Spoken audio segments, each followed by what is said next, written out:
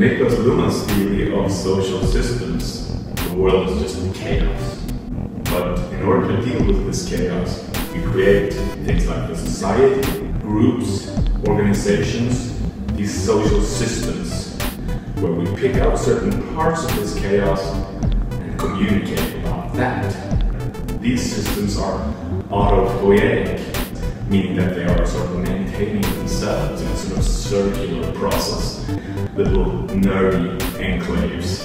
And in one sense, society as a whole is also like that, because certain forms of communication are alive, but other things that we could have discussed out of the multitude of possibilities, the chaos outside, we don't deal with. So these systems are sort of self-reproducing, and Luhmann has actually often been criticized for underestimating the role of the individual, as these systems take on a life